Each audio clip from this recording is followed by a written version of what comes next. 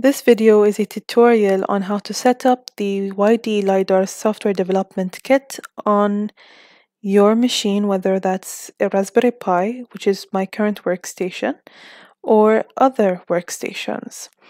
And the main focus for this tutorial is to look at how we can set and use the software development kit that comes with the YDLidar.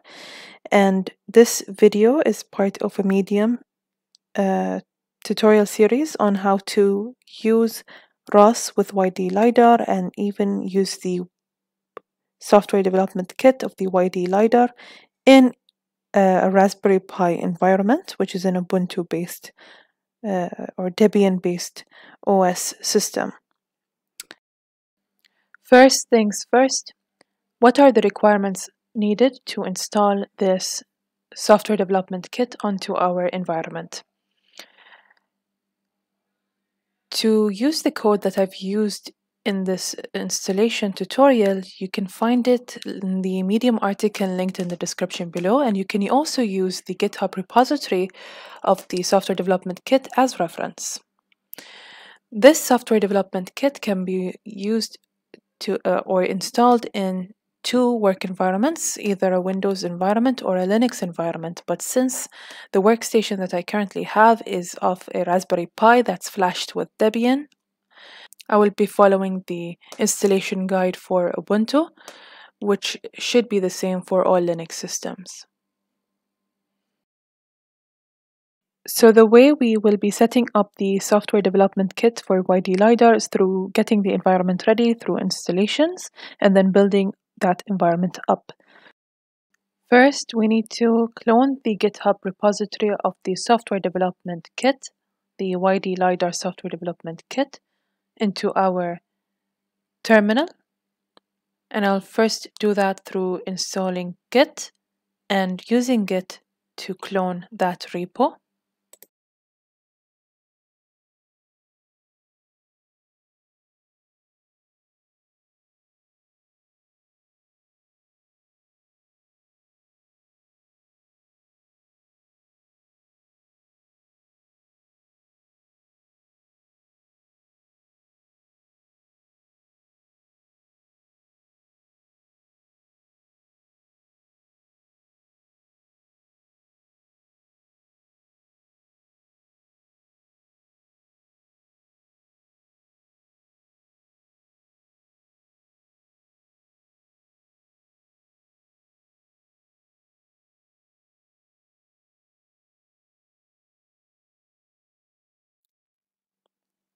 Afterwards, we are going to install CMake as YDLidar requires CMake 2.8.2 plus as dependencies. We can install these packages through using apt, so sudo apt install CMake package pkg-config. To make sure that we have installed the YDLidar software development kit onto our workstation, we can use the ls command, which basically lists all the directories within the current directory. And we can see that we have YDLidar_SDK installed into our directory. And then we can go ahead and install CMake as well. And as we want to use their Python API, we need to install Python and Swig 3.0 or higher. We can do that through sudo apt get install Python Swig, sudo apt get install Python pip.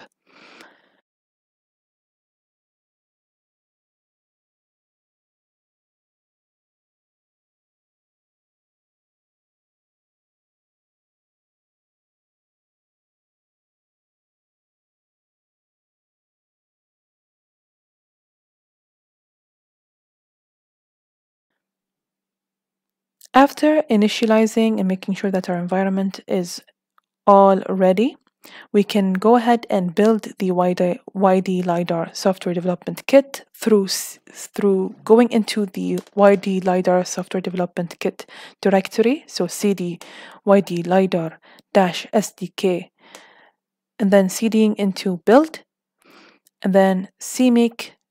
to cmake, and then make, and then sudo make install.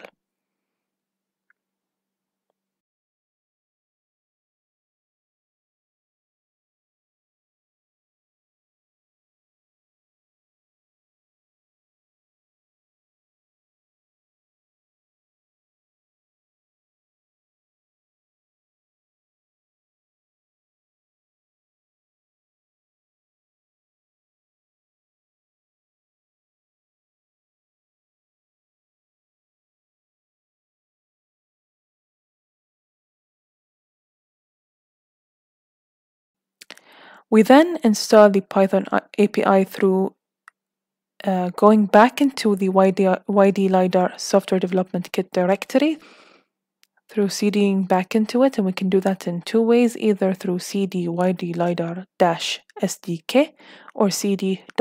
which essentially means go back to the older folder that we used to be in before cding into build.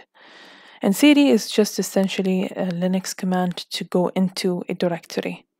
And of course, to install the Python API, we would need to say pip install and then dot.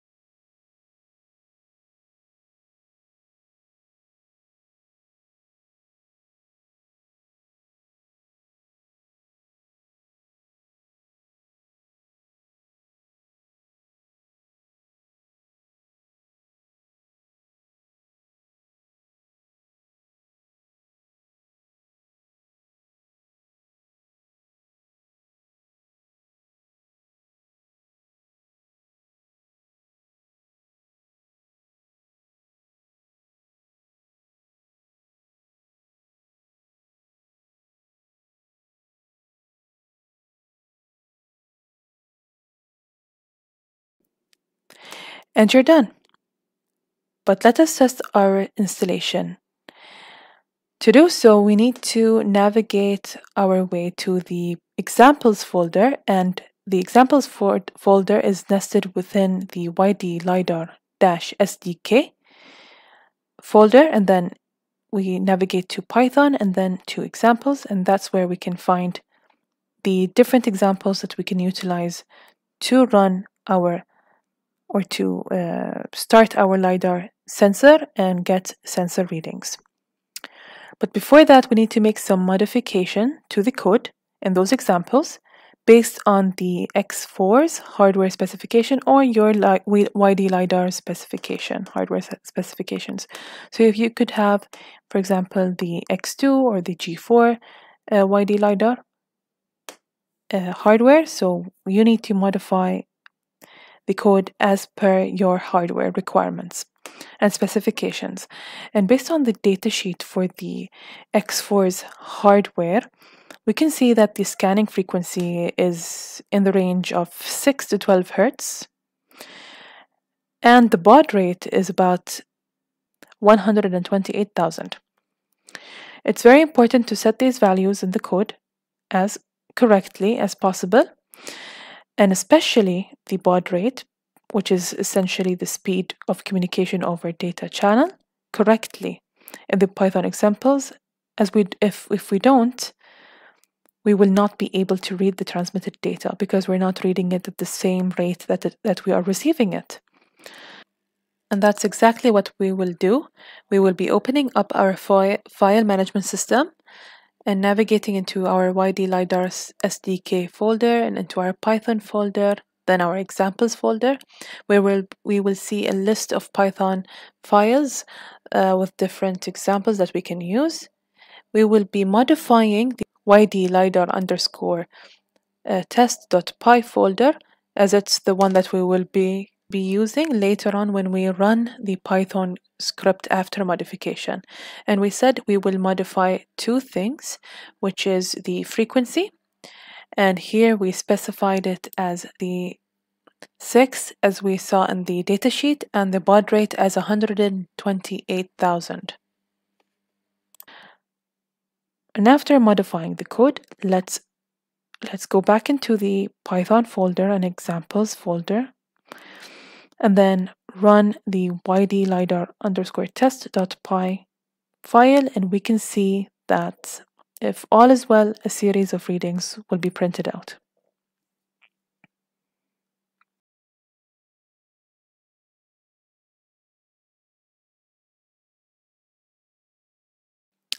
Now, what if we wanted to visualize the LiDAR point cloud?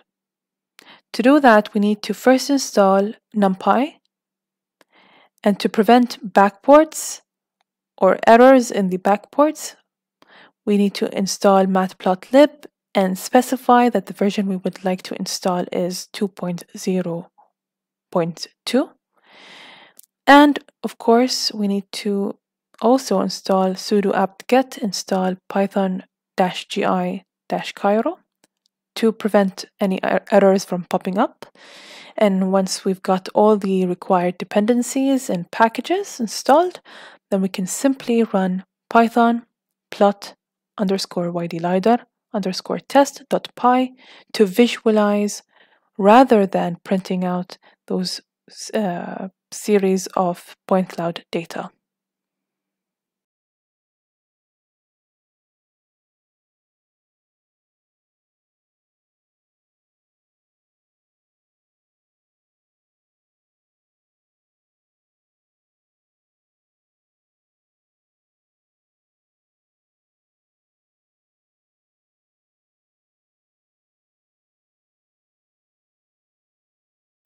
And that's a wrap.